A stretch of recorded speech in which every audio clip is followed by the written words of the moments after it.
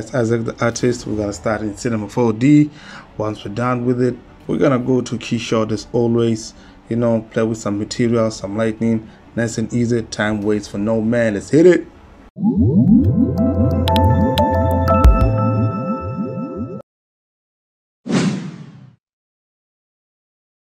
So here we are, Cinema 4D. As always, okay. Let's drop a cylinder in there. Press NB on the keyboard. Hide segment 1, go to caps, uncheck that. Okay, yes, it's unchecked. Go to a scaling tool, scale that down, go to object there. I just want to see the radius and the height while I'm scaling this baby down. Scale it down one more. You can use any height you want. I'm just gonna keep going down till I found something that I'm looking for. This one looks okay. Hit H on the keyboard, hit H on the keyboard, scale it down, scale it up a bit. At this point I'm just trying to get the height. Okay, this one will do for me, this height will do for me. Hit C on the keyboard, go to polygon mode, look for polygon, close tool, close that at the bottom, selection tool, select that, hit I on the keyboard, extrude inner once, again, I'm gonna hold control, move that up. Now go to the scaling tool, scale that in. Okay, I'm gonna leave it there for now. If I want to change, I will change it later on. Okay, go to edge mode, UL on the keyboard, select that ring edge, go to scale tool, hold control, scale that in, leave it there. Okay, go to the move tool while you're holding control, move it up, move it up. Let's see. Okay, I think that height will do. Let's put this baby in a sub D. Okay, KL on the keyboard, symmetrical cut, make sure it's enabled, put 2 there. Press NE on the keyboard, just want to see how it looks. Looks okay, not bad, but at the bottom there it looks funny. Let's crank those up, still looks funny. Go to polygon mode, select that. Okay, hit Q on the keyboard, still selected. Then hit I. Okay, extrude inner.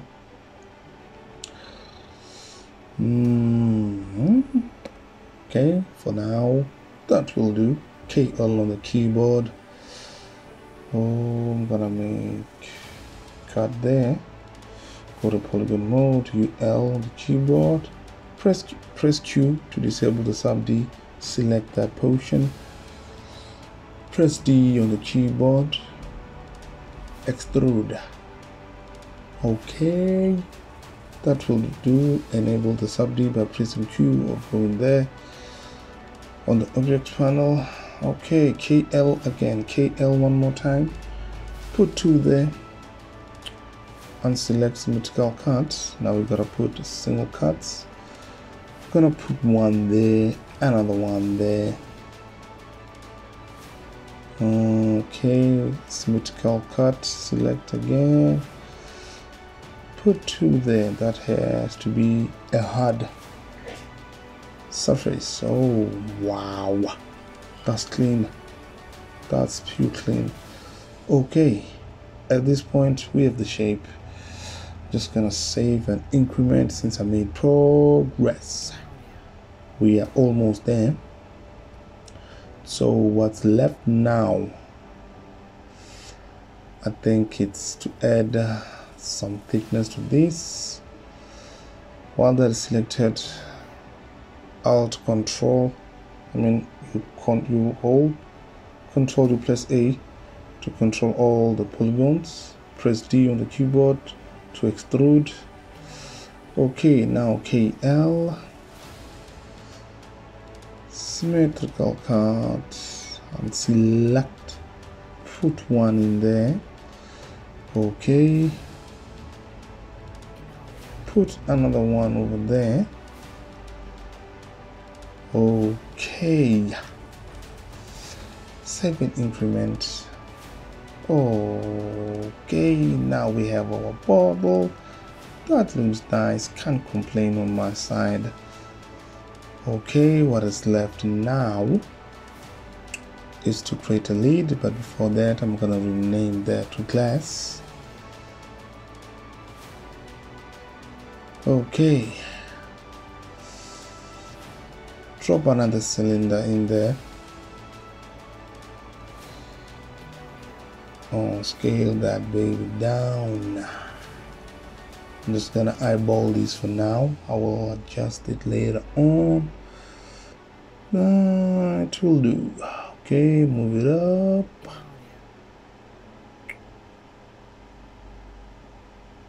Okay, height segment 1. Let's make a copy for in case if I make a mistake. I can always use that one to proceed from here. Okay, rename that to lid. Hit C on the keyboard, select those polygons at the bottom. Hit delete on your keyboard to get rid of those. Now let's select some polygons around there. Select one, you skip, you select one, you skip. Okay, let's keep going. Don't forget to subscribe, hit the like button, share with friends. Okay, the selection there. One last selection. Press I on the keyboard, extrude on the inside, zoom out a bit. Okay, now your scale tool, hold control, scale on the inside while you're holding control. UL on the keyboard, go to edge mode, select that one at the bottom, go to your move tool, hold control, move it down. Okay, scale it on the outside a bit, just a bit, not that much. Select those up there. Now let's go to bevel. Let's bevel those. Okay, hit I on the keyboard, put one edge there, another one. Okay, so far so good. What's next? KL, let's add some loop cuts, symmetrical cut. Boom, put those there. Okay, put that in a sub D. But wait, I want to check something first. Select everything before we put in a sub D by Control A. Hit D on the keyboard, make sure create curves is selected. KL, I'm gonna put those there, those two loop cats. Go to object mode, now put those in a sub D. Okay.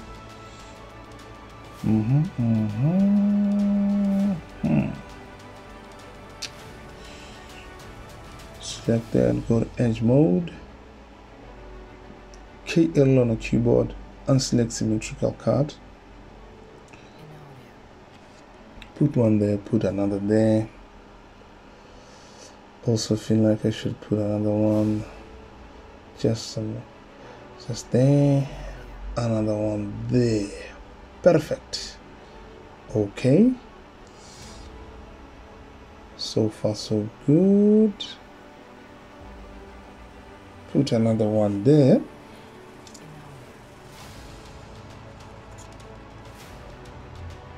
Okay, so guys, at this point we are done.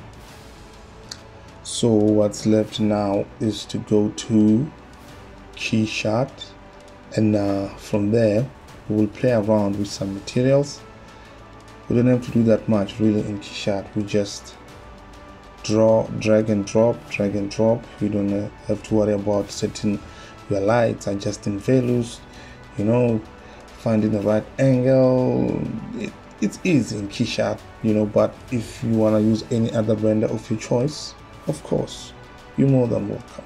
For those who are curious to know how it's done in Keyshot, okay, let's do this. So here we are in Keyshot. Okay, get your file saved as an FBX format, drop it in there, hit import. Okay, we have our mesh. Okay, let's see, materials. Yes, there's two. It's the lead in the class as expected. Okay, let's start with an HDRI, my personal favorite. Drag and drop, go lightning, select product and caustics since we're gonna use glass. Go to environment, ground reflections, material. Let's go to paint and rough. Let's go with this orange color. Drag and drop there. Let go.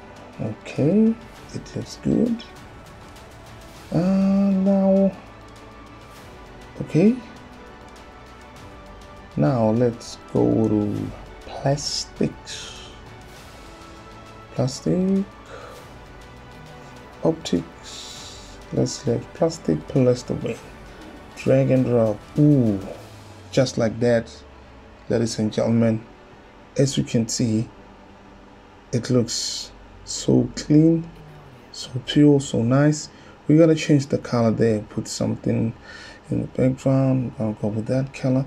Let's move this up a bit. I want to see the complete reflection on the floor. Okay, at this point, to be honest, the render is done, you can see. But what we can do is try to use another materials. I'm just gonna find the right angle that I'm looking for. Okay, the light is bouncing, you can see it's active. I love Keyshot, man. It gets the job done so quick. You don't have to worry about so much in terms of tweaking the materials or the light. Let's try that one. This one looks funny. Let's try the next one. This one looks sweet as well. Okay. So guys, at this point, you just drag and drop. You drag and drop, try things out and see what works for you, what you like. Just feel free, just mess around. Let's change the color of the lid. Oh man, that looks nice, man.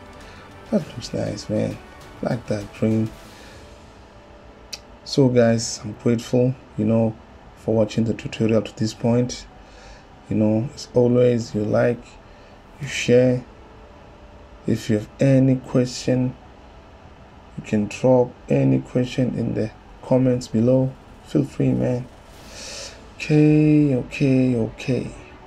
So as I was saying, guys, at this point you just drop things and see how they look. See how they look. Okay, let's go to hard plastics now. Let's go for something shiny. Boom. That is so shiny, man. That is so shiny. Let's try something hard and rough. Drag and drop that one. Ooh. Man, I love Keyshot. So what can I do? Let's put that. Ooh, Okay, okay.